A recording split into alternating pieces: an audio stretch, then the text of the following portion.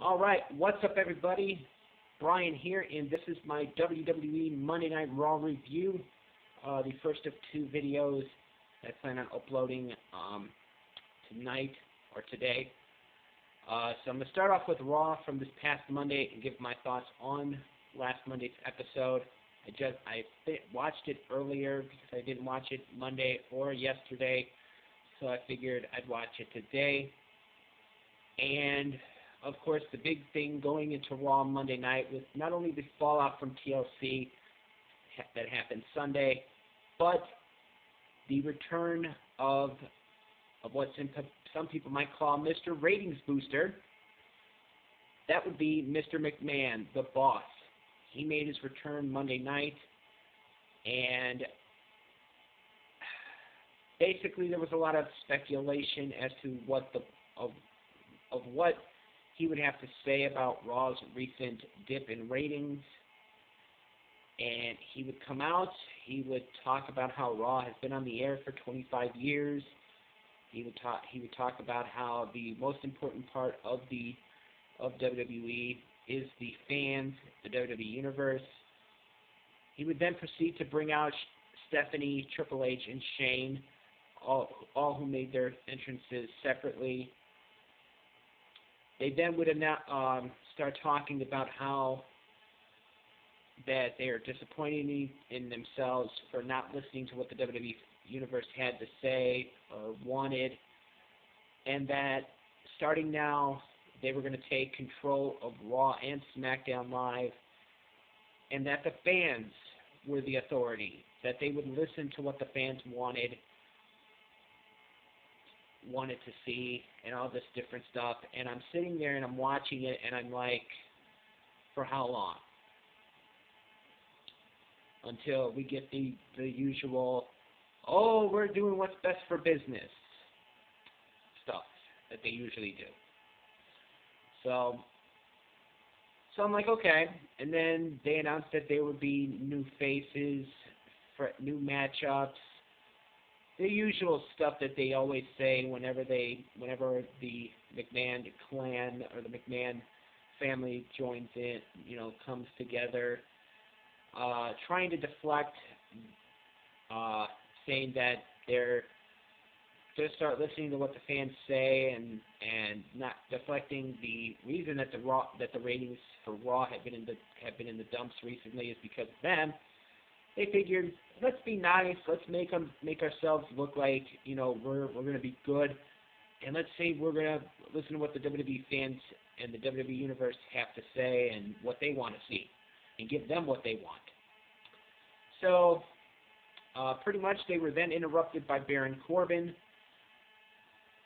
who came out and whined and complained about losing at TLC because of several superstars got involved.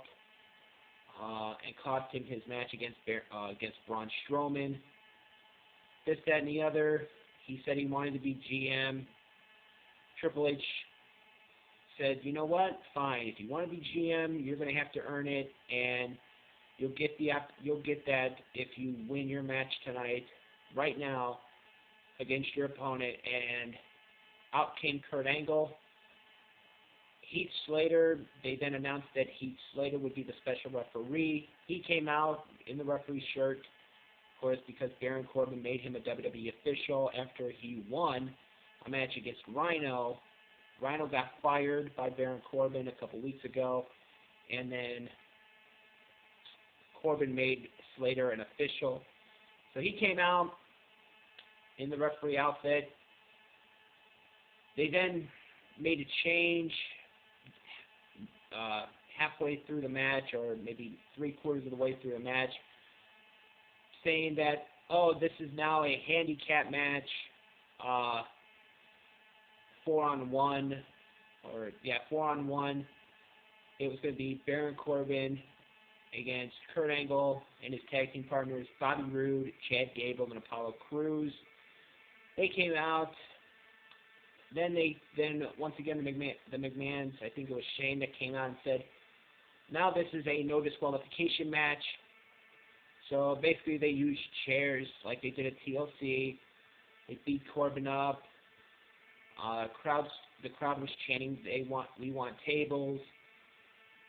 Angle got the pin with the Angle Slam. This, that, and the other.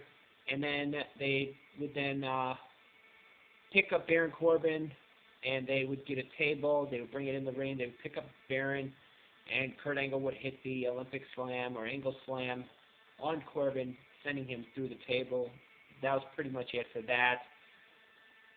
Corbin then a little bit later on would get left laying by Seth Rollins after an interview that Rollins was conducting about Dean Ambrose and how he lost the Intercontinental title to Ambrose at TLC. This would lead to a match being set up for next week, Christmas Eve edition of Raw next week. Rollins versus Corbin, so that'll be interesting to see what happens there. Let's see what else. I have my notes written here. We had Finn Balor taking on Dolph Ziggler. Sorry, guys, if it comes dark. Finn Balor took on Dolph Ziggler. This came about because of what happened at TLC after Finn Balor defeated Drew McIntyre with the help of Ziggler. Ziggler would then attack Balor backstage during an interview after that match. Balor and Ziggler, they did a really good match. McIntyre came out near the end. He got involved. The match wound up being thrown out because McIntyre interfered and got involved and beat up both Ziggler and Balor. This would then lead to the announcement that next week a triple threat match would be made between McIntyre, Ziggler, and Balor. So that'll be interesting to see what happens in that one.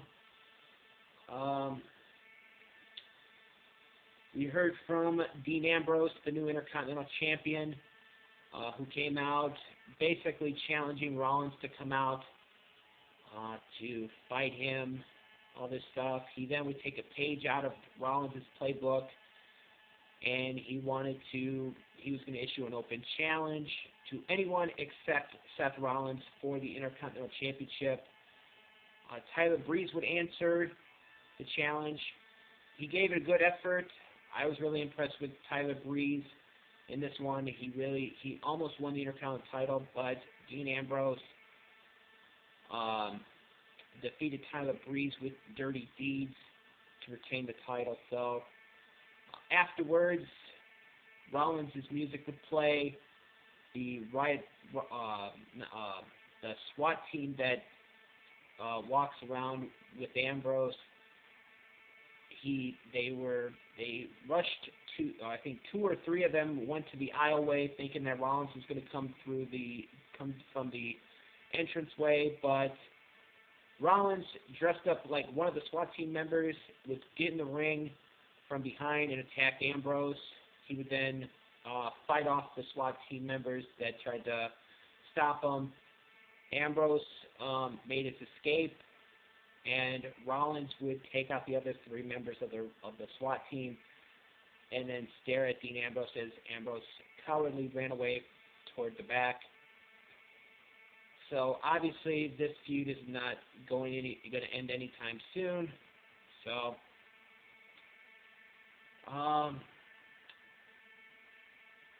we had a 4-way match to determine the number 1 contender to the Raw Tag Team titles.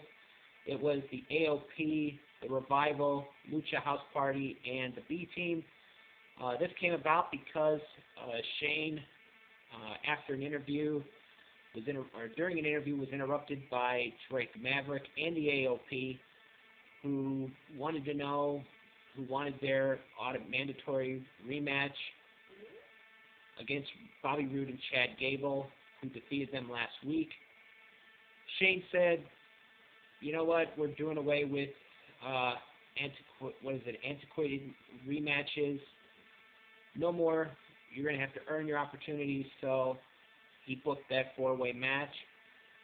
The Revival would come out on top in that one, and they are now the number 1 contenders for the Raw Tag Team titles, and they will receive a future shot, which I think is a great move by WWE to have them win.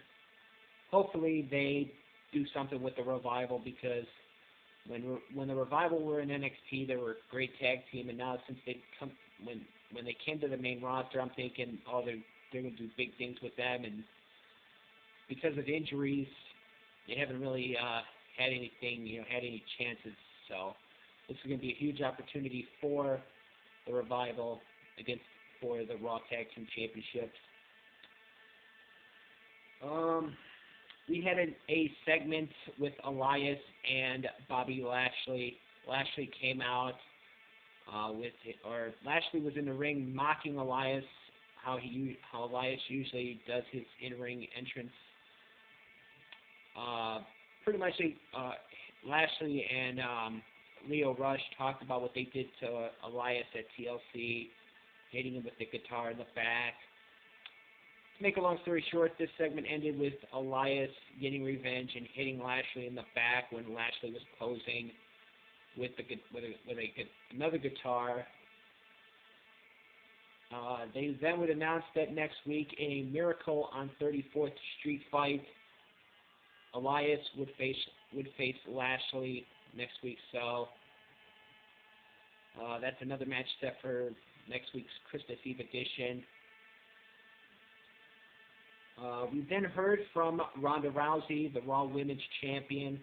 She talked about what she did at TLC, making Nia Jax tap out, how she got involved in the SmackDown Women's title triple threat TLC match involving Charlotte Flair, Becky Lynch, and Asuka, costing Charlotte and Becky that matchup. She then would go on to say about she wanted to define what a real champion is, facing anybody, taking on all comers, all this stuff. So she basically issued a challenge to anyone on the Raw Women's division or Raw Women's roster to come out and face her. They then would show the backstage area where all the Raw women were like, play our music. They were telling the producers, play our music. Stephanie would come up and say, you guys come with me. They then would come out, and Stephanie would announce that Ronda Rousey would face and would defend her title next week against the winner of the 8-woman gauntlet, and involving the women of Raw. Sorry guys if I'm rambling. So basically, it started with Alicia Fox and Bayley. Bayley would win against Alicia. She would win against Dana Brooke. She would then be eliminated by Mickie James, who would then be eliminated. I'm trying to think who. She would then. Mickie James would be eliminated by Ember Moon. Ember Moon would be eliminated by Natalya. Natalya would then eliminate Ruby Riott, and then it would come down to Sasha and Natalya as the final two, and Natalya would win the gauntlet with the sharpshooter, making Sasha Banks tap out. So Natalya will get her opportunity next week to face her best friend, and Raw Women's Champion Ronda Rousey. So that is a huge title match set for next week. So with that in mind, with that being said, all in all, I thought Raw was average, was okay. The changes, they announced that, the McMahons announced that they were going to take control of Raw. Should be interesting to see what happens. How's that going to work? Are they going to be on TV every week? We'll have to wait and see. So with that in mind, what did you guys think of Raw? Let me know in the comments below. I thought it was an okay show this week. So with that in mind, this has been my Raw review or my Raw recap on what took place on last Monday's episode of Raw. As always, I am Brian, and thank you for watching.